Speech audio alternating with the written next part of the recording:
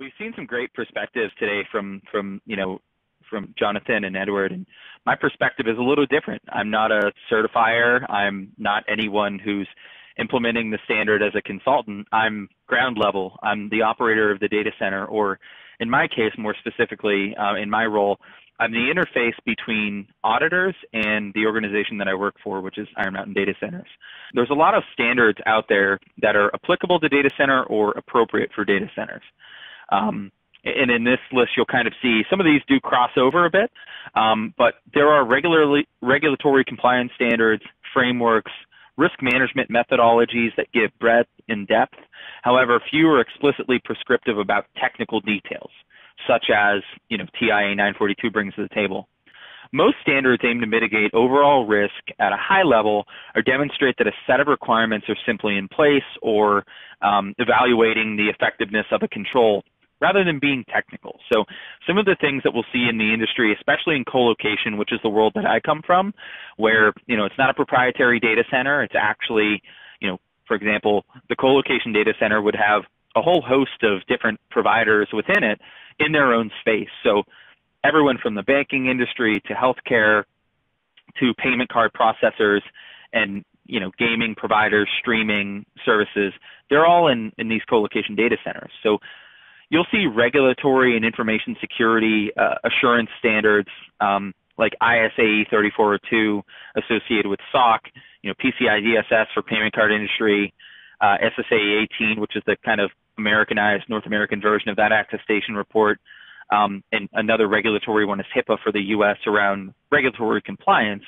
and then also management systems. So Jonathan and Edward both touched on energy efficiency as part of the TIA standard.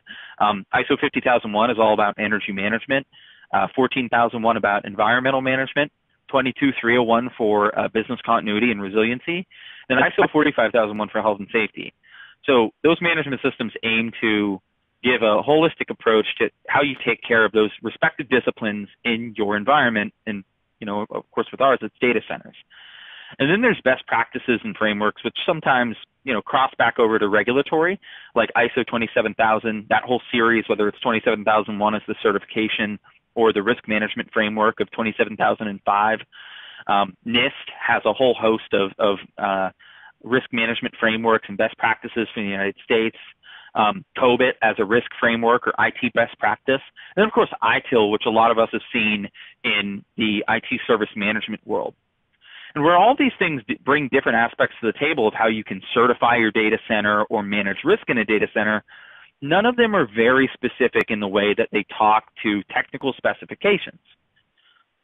So one may ask the question, why is that important to data center customers or folks who rely on data center availability? Because as Jonathan and Edward both kind of explained, whether you have customers relying on your uptime or someone else relying on you being, up all the time, going beyond a traditional audit or assessment, I think in my world, and as I see the industry developing now, is critical. Incorporating something like TIA-942 as a technical standard in audit can give a lot of positive reassurance behind an existing management system or framework, because it speaks to the technical details of managing risk at the data center operator level. And for me as an auditor, an information systems auditor and information security manager perspective, it demonstrates to me when I see other folks having it that risk management aspects have been evaluated, are in place, more so at a technical level. So you may have an overarching energy management system, or you may have an overarching information security management system that takes maintenance and cabling and other things into consideration, fire and life safety. But the TIA-942 standard really drills down to that technical perspective, making sure that things are in line from a holistic risk management lens, and that gives a lot of reassurance to customers. And then again, testing specific items that are assessed as in place, like SOC or ISO would. These are expanded upon with reviews of how systems actually work within the TIA-942 standard and through the audit process.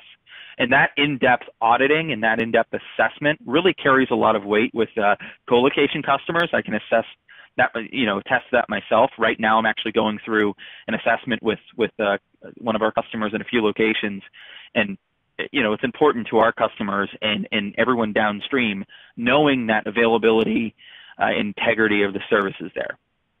And then, of course, lastly, for this slide, rating level outcomes as described earlier. Edward really touched on these great. The rating level outcomes are easily communicated and understood.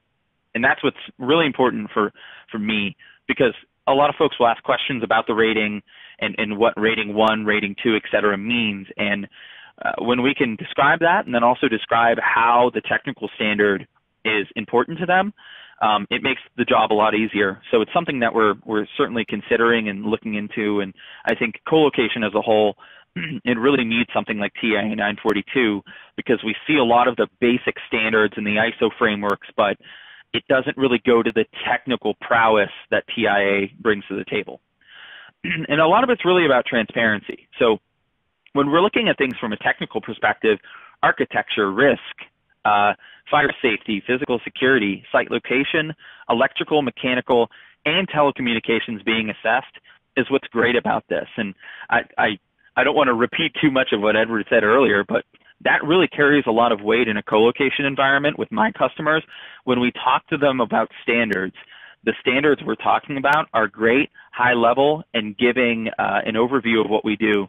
But being able to take that technical perspective and explain it to the customer and explain this is why we are certified and this is why we went through the assessment and spent the time is really valuable. So again, the rating system, when we communicate this to customers, it's something that demonstrates resiliency that's not shown in other audit frameworks and assessments. And for an operator, it's a common question, if not one of the most common questions that I get about being concurrently maintainable, a rating 3, or fault tolerant, which is something that we're seeing more and more. So there's not, fault tolerant it's not ubiquitous. It's not like concurrently maintainable. There aren't as many sites that are able to say they're fault tolerant and have an audit and an assessment backing that. But we're starting to see that question come up, and having the standard, being able to report and, show that reliability is really valuable again. So with that said, there are limited ways to demonstrate this effectively. So having that third-party TIA-942 standard in place, having it verified by an assessment body, it really enables organizations to report on their reliability, unlike just saying, oh, we have ISO 27001 in place, so you can ensure that we have backups and, we're doing what we say we're doing. Even if a third party is looking at it, it's still not looking at the technical aspect of it, right? They're not looking at the technical diagrams, the drawings, the details. They're looking at if a management system is in place. Now, certainly you can drill down your systems to be that in-depth, but to be brutally honest, a lot of assessment bodies that are doing data center verification of 27001 and the ISO standards, those folks are auditors by trade, looking at the ISO frameworks in accordance with the ISO auditing guidelines. TIA-942 is so much different and valuable in the fact that, for me as an operator to say that the technical details have been, taken care of. So with that said, it's another great value proposition, and rating 3 has been table stakes for years now. So a lot of large multinationals are asking the questions about rating 3, but fault tolerance certainly on the table for the future. And one of the things I want to touch on just lastly with this is, what are the benefits for data center operators? So capturing safety, business continuity, security, and energy best practices as parts of the TIA-942 standard are great, mainly because you could have a specific management system or framework implemented, like business continuity for 22301, health and safety under ISO 45001, which is formerly known as the British standard 18001, or energy management. And those are great. They're solely focused on those disciplines. But what's great and evolving about TIA-942 is that it is that all-encompassing kind of framework and standard, like Edward was mentioning, where it includes key aspects of those categories specific to how data centers operate. ISO standards are agnostic. It doesn't care what industry you're in. They're meant to be globally applicable and agnostic of whatever industry or sector that you're in. And you can certainly tailor it. But TIA-942 is carved out specifically for the things that operators in the data center space care about. So this can set a basis. So let's say you don't have ISO 50001 or ISO 22301.